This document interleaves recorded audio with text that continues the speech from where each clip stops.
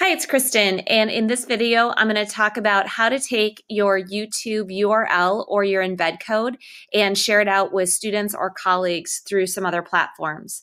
So I'm going to go back to my YouTube video, and in the last video, we talked about all the different ways you can share. I'm going to go ahead and grab the URL by doing a Command C or Control C to copy.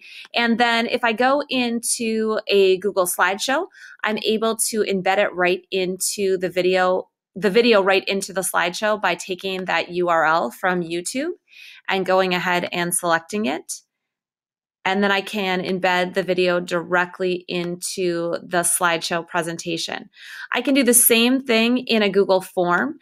If I go to a Google form here that I have and go to add video, same thing, I go to the URL and I copy the URL in there and it's embedded directly into the Google form. For Schoology, you could put a link in there, but it won't be embedded. So for Schoology, you're going to want to go back and grab the embed code. So if I go to embed, and again, I just do a copy and I go to Schoology, I can now add materials and I can go to add file or link.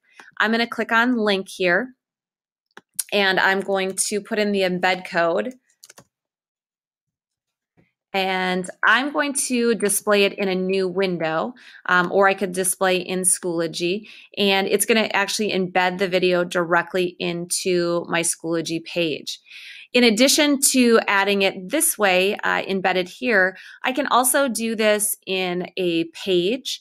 I can embed a video into a discussion, into a question, and I do each of those with this rich content editor.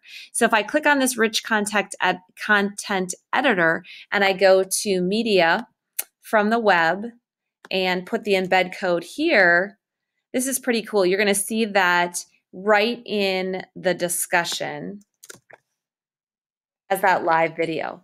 And so students could do a virtual field trip in the discussion by watching the video and then reporting back on it.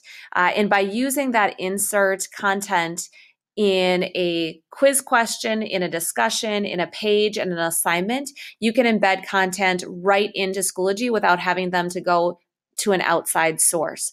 So much better than a link. You keep them right in the Schoology page. So those are some ways to embed YouTube videos into your current formats, whether it be Google or in Schoology.